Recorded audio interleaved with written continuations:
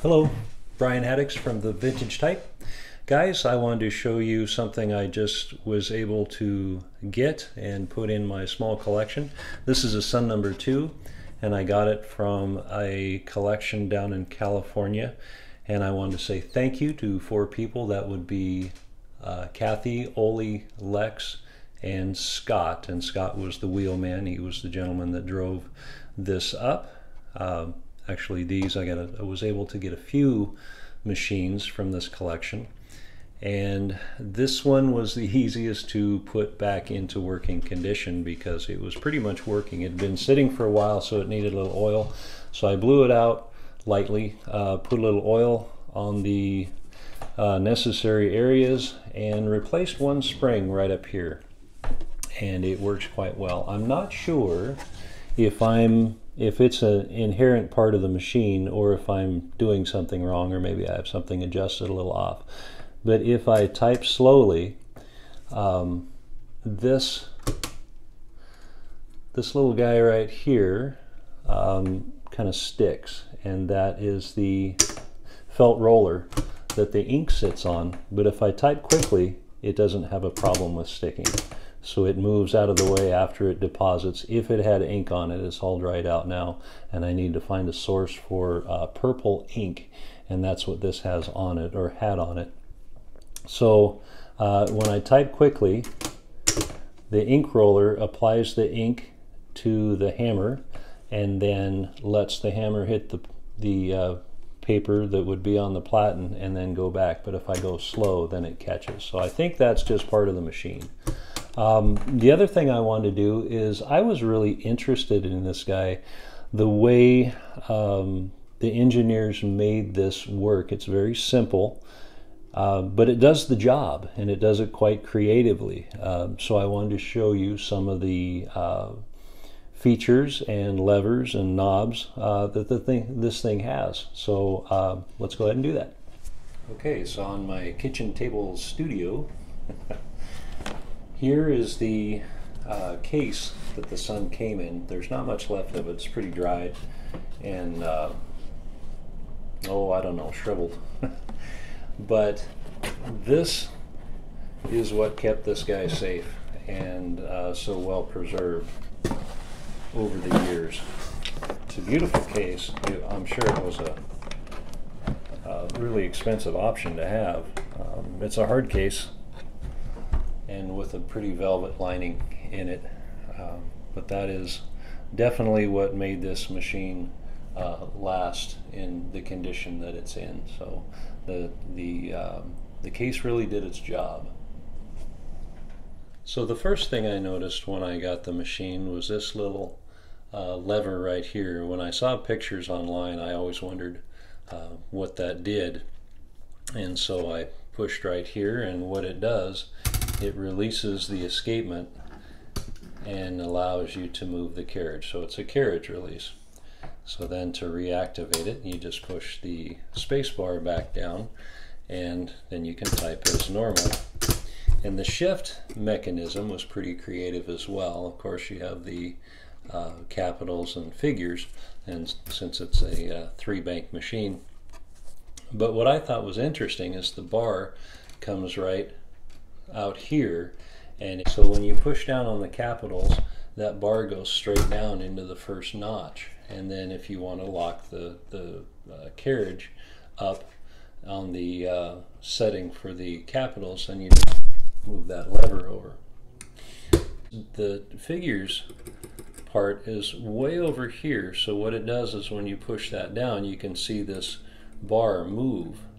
And what it does is it kind of twists a little bit and moves the whole thing over, so it goes down into that lower notch, and then you can lock it into place. And it's a pretty seamless operation. So if you have capitals and figures, but there's a definite notch in there that those have to hit, and by making this the way they did, it just does it seamlessly, which I thought was pretty creative. And then I talked about it before, but it has an ink roller instead of a ribbon. And there's the small one, and there's the large reservoir that every time you type, the small small one hits the big one and resupplies the little ink roller. I think a lot of the machines, or a few of the machines of the time, had that system, and that was, I know the Blick had it, the Yoast had it, but the Yoast had more of a felt band that it used. So anyway, they didn't use ribbons, so that was kind of a thing for a little while, and I always think that's pretty neat. The only problem I have is I have not been able to find a source for purple ink, because that's what that took. I'd like to keep it original. And moving to the side, I mentioned that I had to replace one spring, and that was this spring under here, and that's for the line spacing. And right now it's set on single spacing, but there is a spot under here where you can do double spacing. So when you wanted to advance the carriage, you had to do it in two operations. You had to slide the carriage all the way over, and then you also had to advance one line. So it was a little different than a lot of the machines of the day where it was all in one operation. So let's move this back. I think this little lever is pretty cool. And so your ratchet release is here as well. You pull this back, and then if you push it towards the carriage, it'll lock onto this pin, and then you have the ratchet release. And if you just want to hold it back for a minute, of course you just pull that back and then release it. Then in the back, one of the nice things about this machine, or one of the cool things about it, is it's pretty from every angle. This kind of a Art Deco or Art Nouveau type of thing. The lines back here are all sweepy and curvy. Very pretty, well done. What I didn't realize, I thought this machine was mostly made of tin, but the bottom is cast iron, and the back, a lot of the mechanisms in there were cast iron. The only part that's tin is this cover right here holding the tight bars. The paper release is pretty standard. It's just this lever right here, and that takes pressure off the feed rollers. And then these little paper guides, I thought it was pretty creative. These lock into place, they don't just slide, so you need to throw that lever over and move them on each one of those, which is a little different, but nothing super uncommon. One thing I didn't realize, that this does not have ball bearings in the carriage rails. It's just a slide. And online I found a booklet that did some advertising. It was an advertising booklet for the Sun, and it said the number 2 and a couple models up from that did not have ball bearings, and I think I'm not sure which model it was, but I think it was the 4, something a lot more expensive than this one. They were touting that it did have a ball bearing system for the carriage, and it moves really smooth. And let's hit this release, but it rides just on this rail, and then this rail up here.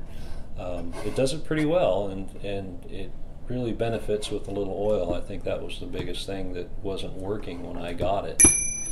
And the bell is really pretty. That took a little adjustment, but it's all functioning now, save for the ink. If anybody knows of a place where I can find some good purple typewriter ink, I would appreciate it if you would let me know. And that's a quick overview of the Sun that I was lucky enough to get. So thank you guys for watching the videos. If you like them, please like and subscribe. I'd appreciate it. And again, thanks for watching.